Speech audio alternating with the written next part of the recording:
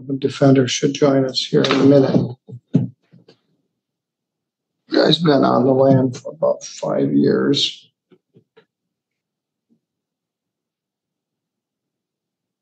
He also apparently resisted or obstructed. I don't think he wanted to get arrested. Good afternoon, sir. Are you Larry Kratzer? Yes, I am. Good afternoon, Mr. Kratzer. I'll be with you here in just a minute. You got 2 old cases from 2019 we have to deal with. You might not even remember them, but we'll deal with those, and then the magistrate will see you in a little bit on the new charge. But I'm going to put you in the waiting room until the public defender gets here.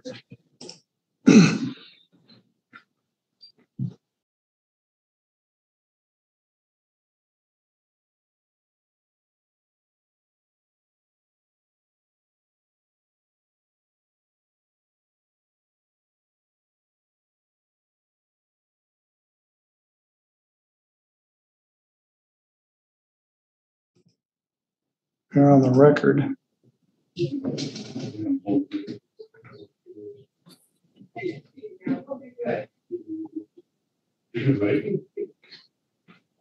Good afternoon once again, Mr. Kratzer. The Chief Public Defender, Mr. Keith Stickley, has joined us, and he's going to be present during this proceeding. You've got 2 old bench warrants for your arrest, which have been outstanding for several years. In file number 19352FY, you were charged with possession of methamphetamine and a number of traffic matters. The traffic matters were all dismissed, and you pled to use of methamphetamine. Judge Pattison gave you 90 days in jail, credit 18. He gave you a $375 fine to pay. Your mother came in at one time and paid $50, so $325 is due. I tried a couple of show cause hearings to get you to come in without any success. So you got picked up last night. Where did you get arrested? The grocery store. Well, in where? White Pigeon.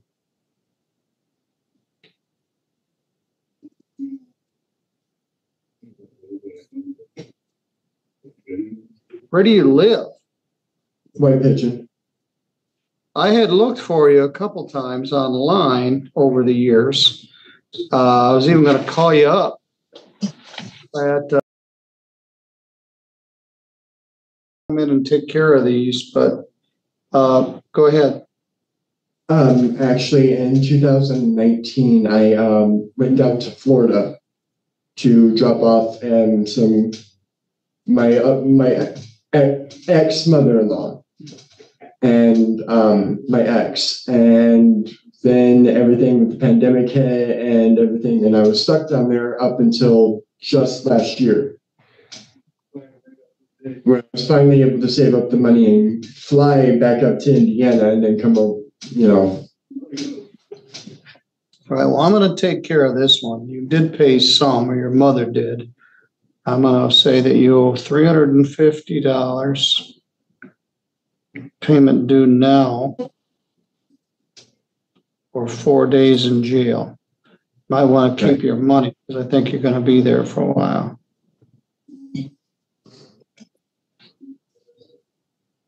Oh, wait a minute. Yeah, 5 days credit 1. I'll make it 3 days.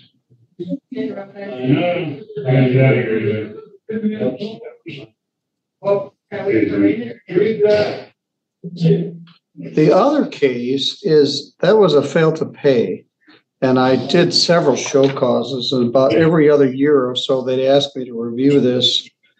And I did some Google searches and some other stuff to see if I could find you without much luck. So that takes care of that one. The other one is a driving suspended charge.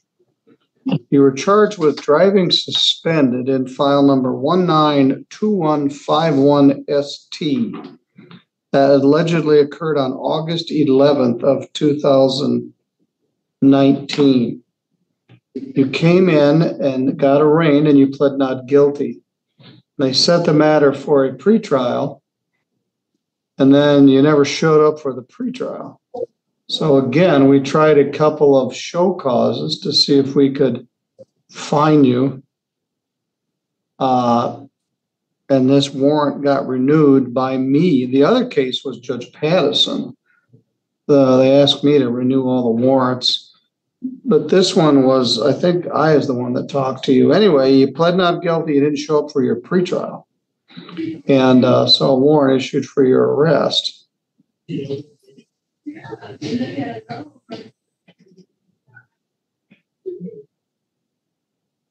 And we need to get that case back on track. Okay. Bond in this one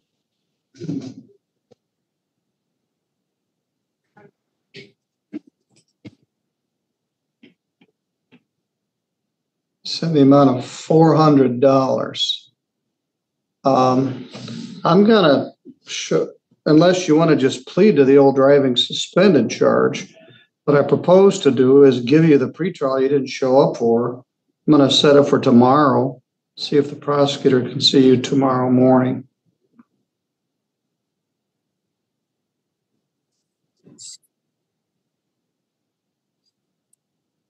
You managed to stay under the radar. How long have you been back in White Pigeon? Just a couple of months. Actually, I think 3 months. Well, we've got long memories around here. And so they probably saw you. Is that what happened? They saw you in the store and realized there were warrants for you? Yeah.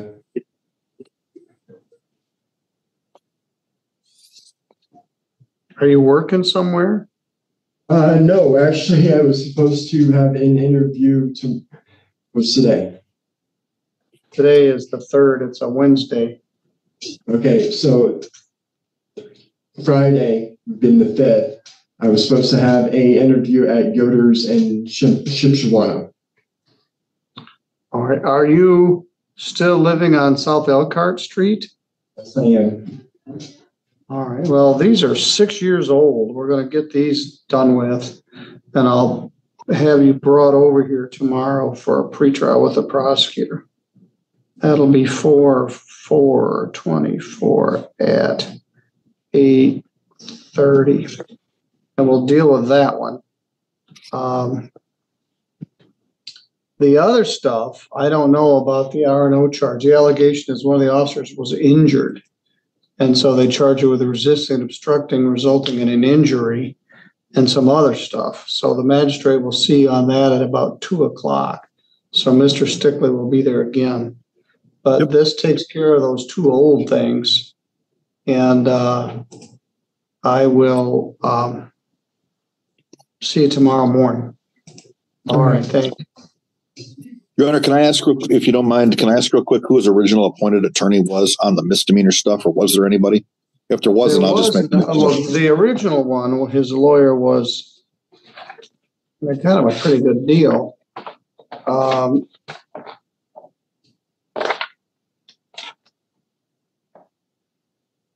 David Marvin on the meth case. On the new driving suspended case, he never had a lawyer. He just pled not guilty. We set a pretrial. He didn't show up for the pretrial. So we'll have a pretrial, and if they want to package it with the other stuff, or maybe he'll reduce it and he can just get it done with. All right, Mr. Kreutzer, thank you.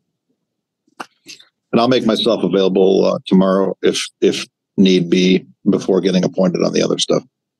All right, thanks. All right, Mr. Kreutzer, good luck. Thank you, Mr. Stickley.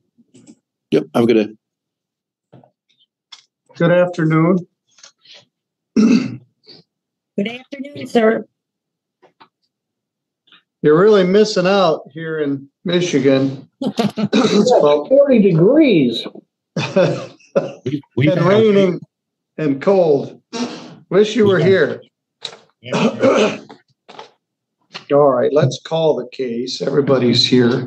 This is an appeal, earlier landlord-tenant matter. It's file number 23714LT. It's entitled Terry and Larry Richmond versus Paula Williams. Kedrick was also listed, although he's not present. Ms. Williams is here with Meg Bauer from Legal Aid. Andrew Rognus is representing Terry and Larry Richmond, and their property manager, Lydia Moreland, is also present by Zoom. This was a termination of tenancy case where the lease had long since expired. And who's this? The landlord sought to terminate the tenancy. The lease was way back in 2014, and it had converted into a month-to-month tenancy. Council cited Frenchtown Villa versus Meadows. There's Kedrick Williams, file 117 MA 683 and 1982 as one of the authorities to allow a termination of tenancy in the face of a threat of retaliatory eviction. So shame on me, I didn't read the case carefully enough. What it says is at the expiration of the term lease, the landlord can seek termination of the tenancy based on the expiration of the lease. Once it converts to a month-to-month tenancy after that, the defense of retaliatory eviction is available. And apparently Mr. Rognus conceded that point, so I don't think the hearing was very long in circuit court. I'm not sure. But anyway, the matter was remanded back to this court. The defendant, Paula Williams, is here with me. Kedrick Williams, can you hear me? Yes. Are you wearing a shirt? No, sir. You can't come to court without I'm sorry. Hold on one second.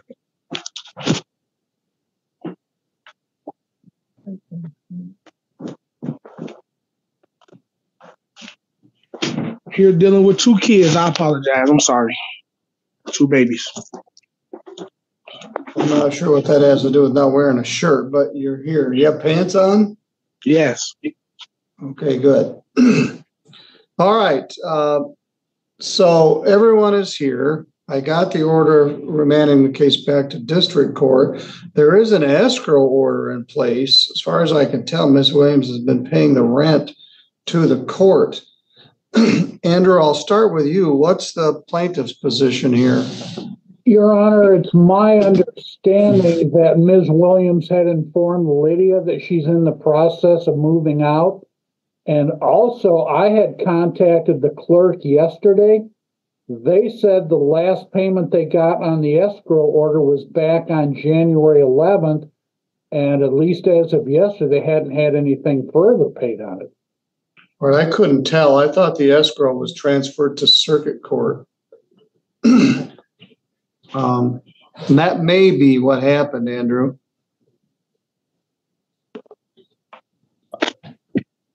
All right. And I know, Ms. Williams, that at some point you wanted to just get out of this tenancy altogether and end this relationship. Ms. Bauer, what's your client's position? Your Honor, the defense only conceded moving when there were no other options. This had been Ms. Williams, Ms. Euring's home with her son for over 10 years since her son was a minor child, and that the her argument is that the primary motivation for terminating this tenancy was in retaliation for her efforts to assert rights under the lease or the law. And we never had a hearing on that. I simply made a ruling that the defense was not available. So we never actually heard any case regarding the retaliatory eviction. I think that plaintiffs would disagree with that, but I'm sorry. So go ahead.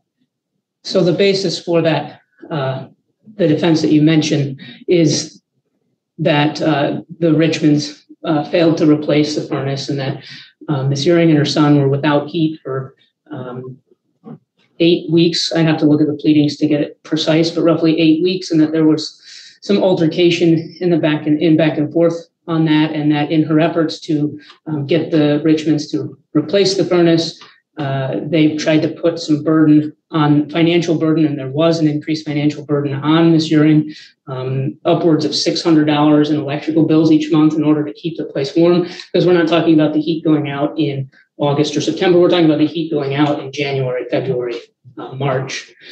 And that ultimately the furnace was eventually replaced, but that, again, there was conflict in there, and that the termination notices were delivered in direct result of those conflicts. At this point, if we can reach an amicable resolution, we would certainly like to. Ms. Uring.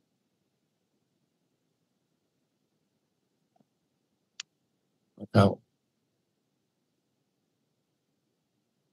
I think you're locked up, Your Honor. Has done good hard work to get into. Oh, I'm still here. Oh, okay. We lost you for about 30 seconds there. Okay. Terry and Larry, could you hear me? We locked you for about 30 seconds also. All right. Centerville entered a time warp, I think. Nothing happened. Centerville's been in a time warp. About 100-year time warp. Yeah, we're a little behind the times. All right. We're all here now, so I'm sorry. Go ahead.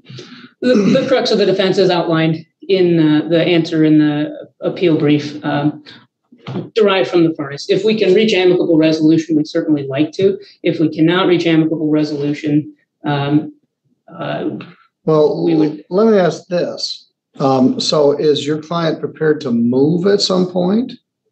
At this point, she is working on or trying to move, but she is in reliance on the underlying tenancy at this time. And obviously, if the basis for the termination is not found by this court to be retaliatory, then there would be no dispute that the Richmonds would be entitled to have their property back. Well, there are a couple of ancillary issues. In addition, well, there is an escrow order in place.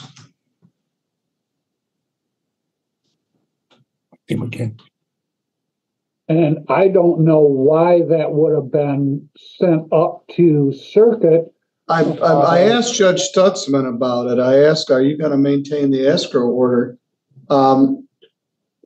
So I'll need to follow up on that.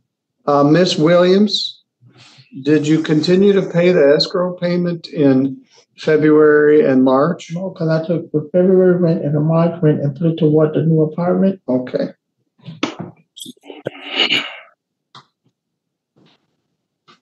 You know, I guess our suggestion would be, Your Honor, we can give her a short period of time, disperse the monies that are in the escrow to the Richmonds, and dismiss this case.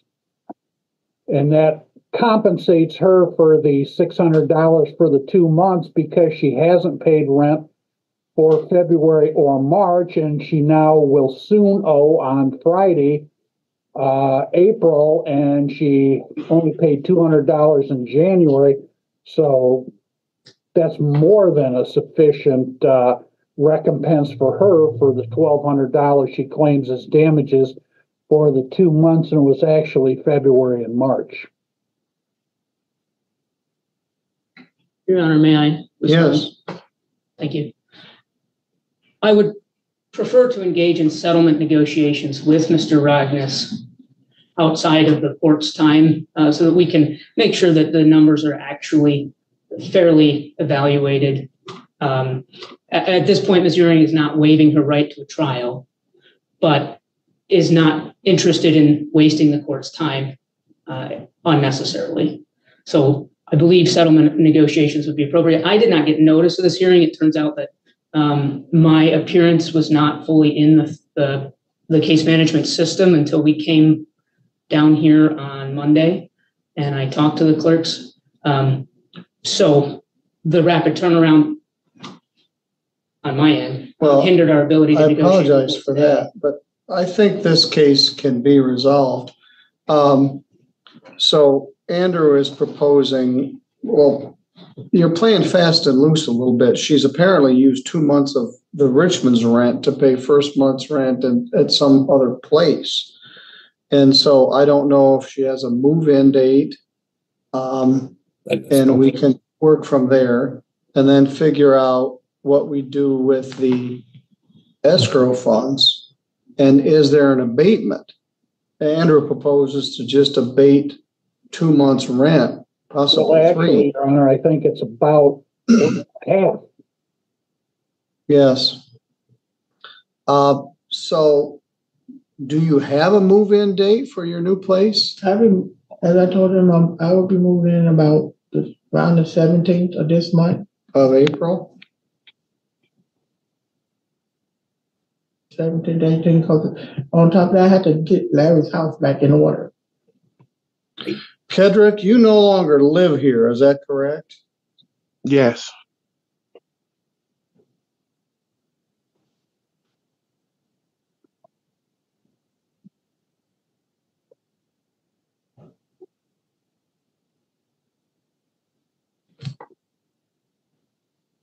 So the only tenant is Paula. All right, well, what I'll do, I will pick a date to set this for a hearing with testimony. And that will give you guys time to discuss this matter off the record. And I think everybody wants to bring this to a close. And now we've got another issue that the defendant stopped paying the rent. So it could simply turn into a non-payment of rent case, but then she'd have a chance to redeem it. But the case is a little troubling because it's the French town villa. It puts a landlord who has let a year lease convert to a month-to-month lease in a more tenuous position when it comes time to try to seek the possession of the premises. For example, I've had several cases in the last few years where the landlord wants to sell the house. The tenant was an otherwise excellent tenant. There were no issues with payment, but they wanted to sell the house. And the people that wanted to buy the house wanted to move into it. And so they wanted to get the tenant out. Anyway, this isn't that kind of situation. And Miss Williams has had a number of months here to try to find something in the alternative, and it appears that she's done that. So let's find a place to put this. In the meantime, you guys can. Mr. and Mrs. Richmond, when do you plan to return to Michigan? Why? What difference? Yeah, I wish. What do you think? We can come back anytime. All right. Well, I would come back real soon. It's not supposed to get warm for a couple weeks. It's cold and windy here all winter, so it's no big deal. Yeah, that's what I was told earlier. It was nice when I was in the Keys, but all right. Well, let's take a look. Well, when John Edgar was down there, it was cold, so. The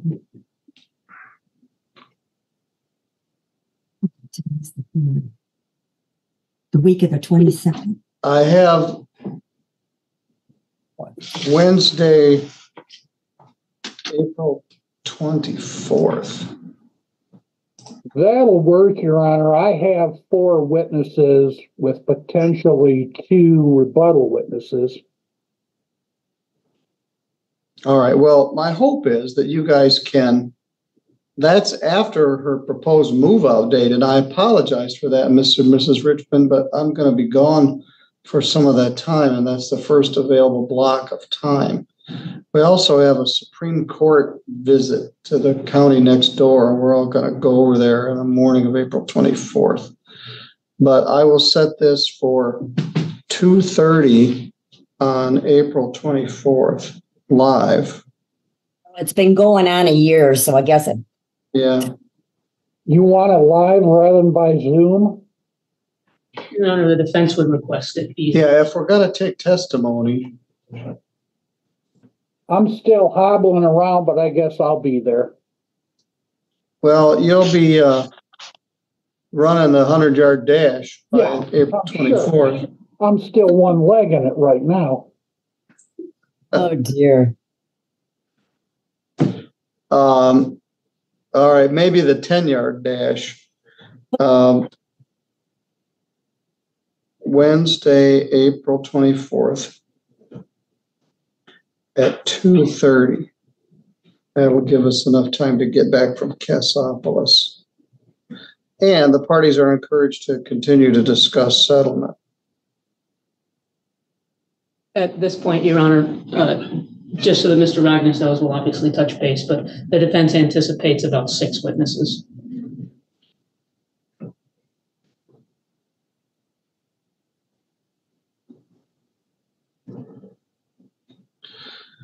I'm not sure that's enough time, but There may be some overlap. all right.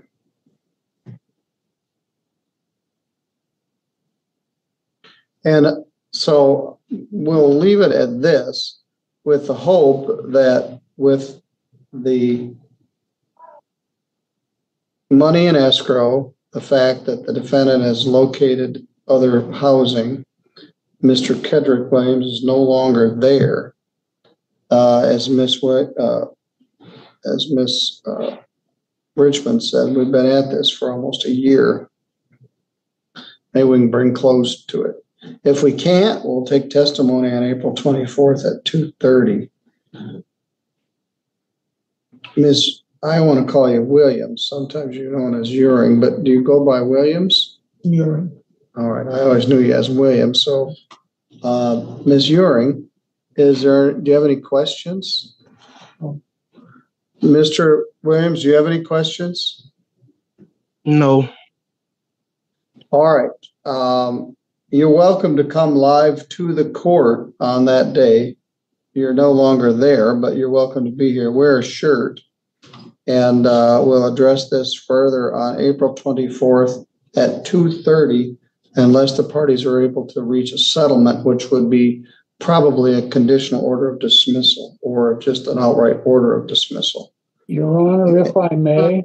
Yes. I don't know if Ms. Bauer has time, but maybe she could go to the conference room, log on there, and you could put us in a conference room while we're still on Zoom. Yeah, that's fine. Laura or Kim or somebody, could you open up the conference room? If you got time, Meg, to do that? Certainly. Yeah. Okay. I'd like to say one more thing for the record. Yes. The defense, there's been a little bit of back and forth about having been a year, but the defense certainly would have stipulated, if the plaintiffs were going to concede the issue, we would have certainly stipulated to it. I did not ask for attorney's fees despite prevailing at the appellate level. So I want to put that out there to indicate that the defense is simply looking to enforce the rights under the law and nothing more than that. All right. Mr. Williams, do you want to be in on this discussion? Or you want to just go take care of your kids? Take care of my kids. All right, you're good to go. All right, thank you. Thank you. Well,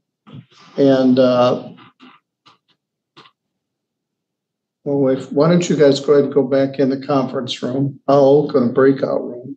I'll stay here if people come back and you get someplace.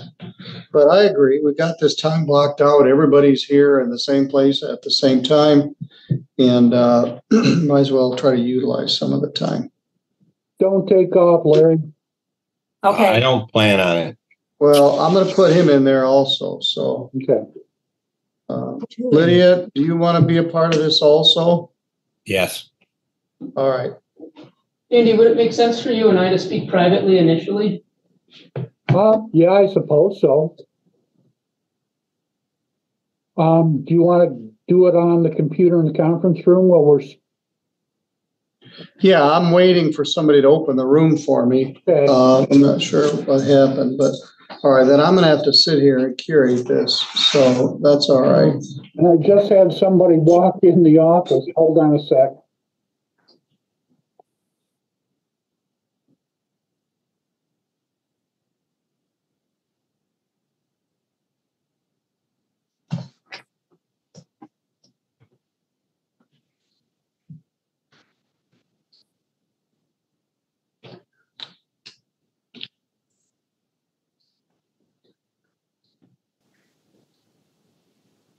Thing if she owes us $10,000 back.